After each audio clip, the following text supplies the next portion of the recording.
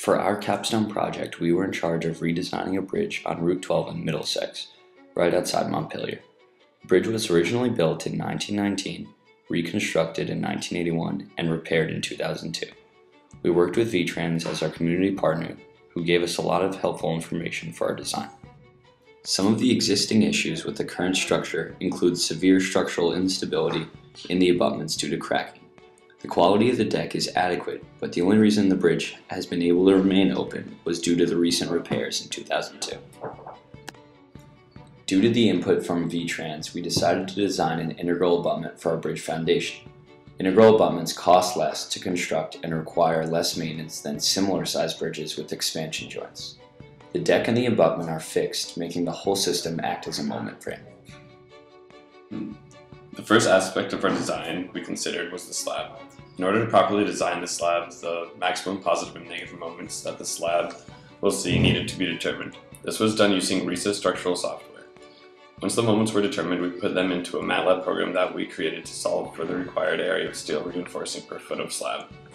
We then chose the appropriate bar sizes and the spacings for the reinforcing based off this output. Once the slab dimensions were established, the dead loads from the concrete were considered along with the live loads from trucks and input into a MATLAB code. This program was used for influence lines to find the maximum moment a beam would experience as a truck passed over the bridge. Once this moment was determined, it was multiplied by a distribution factor to determine the design moment for the beams. A composite section analysis was performed to determine the moment capacity of the steel W section. Using the given blow counts from the bore logs, the unit weights and internal friction angles of each respective layer were calculated and tabulated into the soil profiles shown. To begin the design of the substructure, the given soil profiles were considered. It is important to note the lack of bedrock on the southern side of the bridge, as the piles on that side will need to be resisted by the soil's frictional properties alone. Once we had completed our superstructure design, the total vertical reactions incident on each abutment were calculated along with the total radial displacements due to the applied live load. To design the piles beneath each abutment, this data, along with the soil characteristics, was input into the program FB Multipier. Preliminary pile designs were based solely on the axial loads. These HP sections were then checked for their moment capacity against the results returned by the program Multipier. The piles were analyzed in three sections. The top two segments were subject to moments, while the bottom was subject to axial loads only. The unbraced lengths of these top two segments were obtained by interpolating the moment data Multipier returned. Once obtained, these lengths were used to calculate the factored structural ply resistance of each segment and evaluated against the axial loads. The nominal flexural resistance was also calculated for the upper segments and compared with the ultimate moments incident on them. The entire upper zone of the pile was also checked with an LRFD interaction equation to ensure that it could handle the combined axial and torsional loads. Finally, shear forces were evaluated, although it is very rare for a pile to fail in shear after passing the other checks. Once the piles have passed all the checks mentioned, the maximum stresses the piles can safely handle need to be calculated for driving considerations.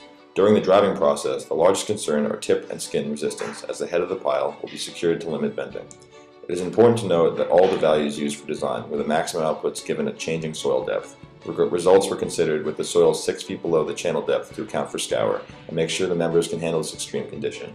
Additionally, because the water table on both sides of the bridge is fairly low and the majority of each pile is above the water table, corrosion needs to be taken into account.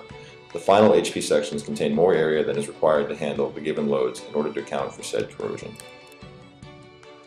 During calculations, the lateral earth pressure and surcharge of construction was taken into account when designing the integral abutment and the wing wall. We calculated the two resultant forces for each and placed them on a simply supported beam which would act as our abutment.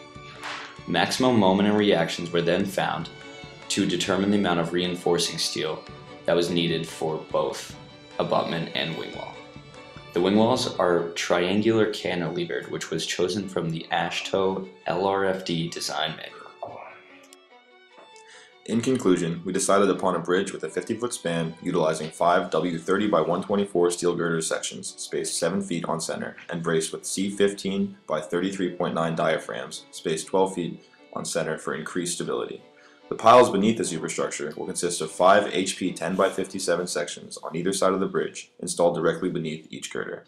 We hope you've enjoyed our presentation. We've certainly had a good ride. Feel free to ask any questions.